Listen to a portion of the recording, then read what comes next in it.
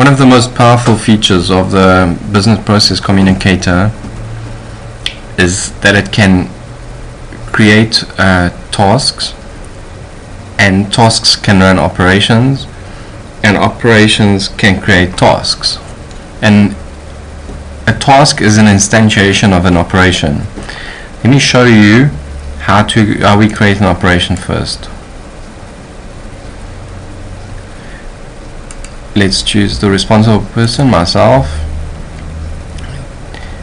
The duration we're not worried about. We're going to make this operation send an SMS, so we'll choose the SMS group. As a project, we'll choose business licensing. Let's choose sales. We're going to say send out that SMS. It'll be SMS. Can be email, telephonic, or SMS. We'll use SMS. We don't need a reminder for this one. We're going to say meeting SMS, and I'll repeat that in the subject line. In the detail, you can put in anything. You can put in documents, you can put in notes, you can put in procedures, whatever else you might need. Save and back. Now we've got this operation. Operations are standard, and they will probably be there forever as long as you use the system, and you can use them over and over.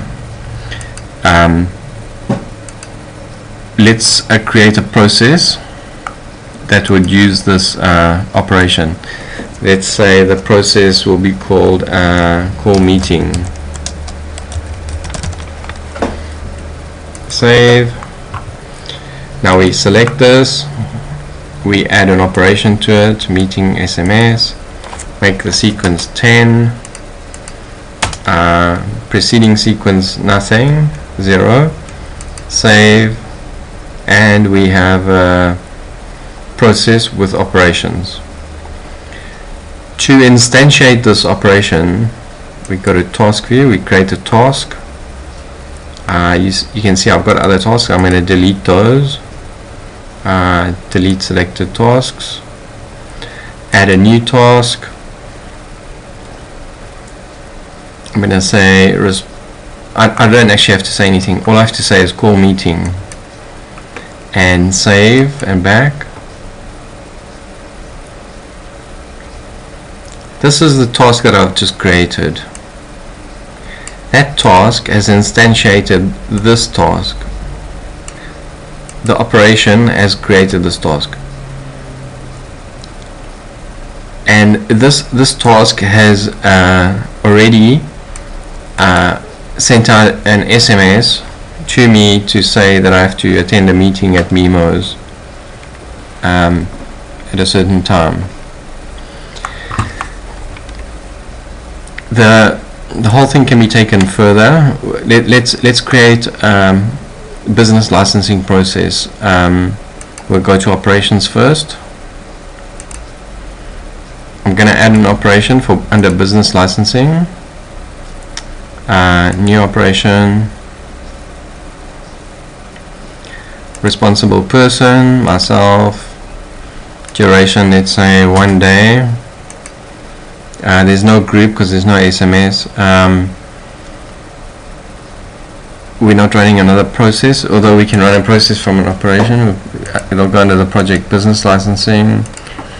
The description will be, and I'll put the sequence in here because it just makes it easier to understand.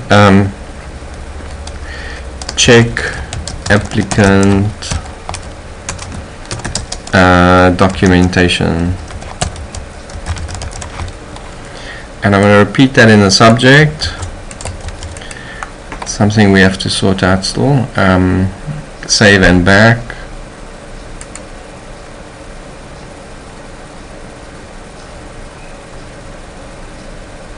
Okay, you can see it in there, and I'm going to keep adding a few more operations.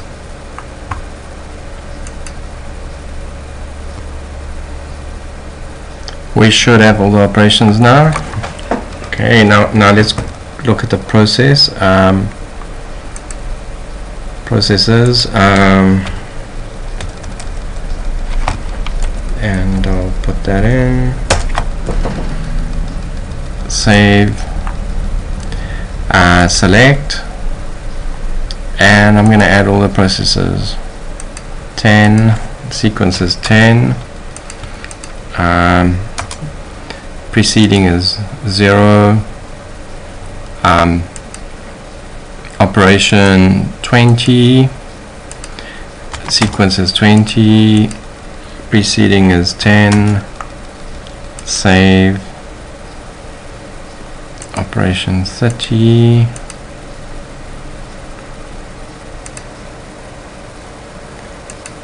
sequence is 30, preceding is 20, save,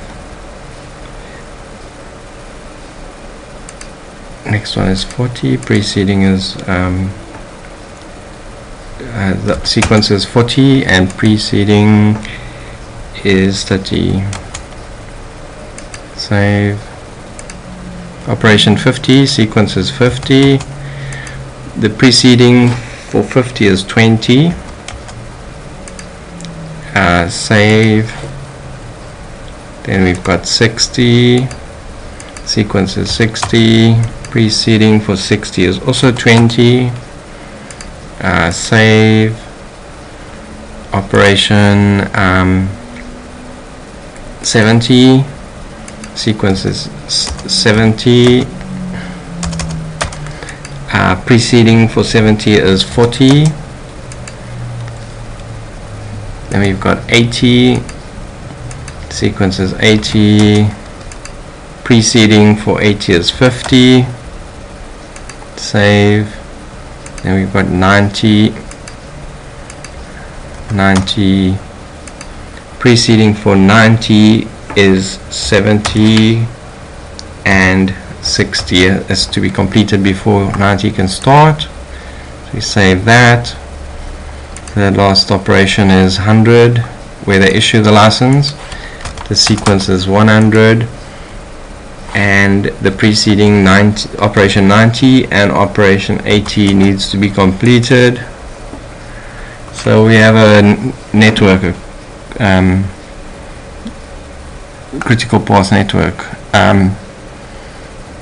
Now let's look at the tasks and see if we can instantiate this. Somebody comes into the office to apply for a business license. We say add new task.